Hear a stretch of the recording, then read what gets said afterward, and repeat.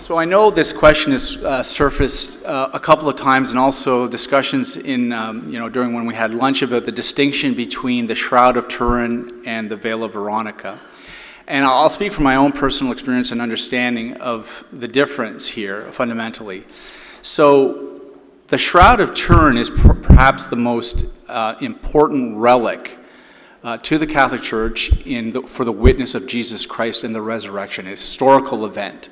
And for me, the shroud is about restoration, because the restoration is based on the resurrection. And ultimately, it is a sign of evangelization. So I see the shroud and the devotion to the shroud as a means of evangelization, ultimately, because it's about restoring us to the new man, and Jesus is the image of the new man. And of course, being about evangelization, it's very public. It's a public manifestation of our faith. The Veil of Veronica is much different because it is about a personal encounter with Christ in his suffering and the reparation owed to him. I want you to think of the image of where the shroud is sourced from, which is the sixth station, where Veronica, in an act of courage, breaks through a hateful mob and takes the veil and wipes Jesus' face. It's a face-to-face, one-on-one, intimate encounter with the suffering Christ.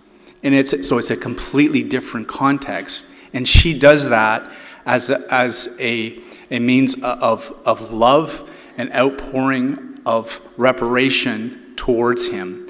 So the devotions are related, obviously, because it is both, the face of Jesus, but they're very distinct, because this devotion, this image, it was touched to the actual veil that's housed in the Vatican. This is an actual veil that we have of Veronica's veil. Now, it's all black right now, but in 1849, the veil became alive for 3 hours, and that's the image that you see here. A number of artists were called in to sketch out what they saw, and that's what they saw.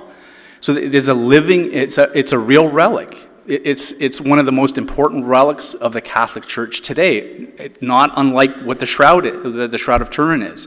So, as I said, they're very distinct devotions. But if you ever hear someone say, well, do you have a personal relationship with Jesus Christ? My goodness, this is as close as you're going to get to a personal one-to-one relationship, face-to-face, that Veronica had to our Lord, and we are carrying on that devotion. That's ultimately what this is about. Thank you.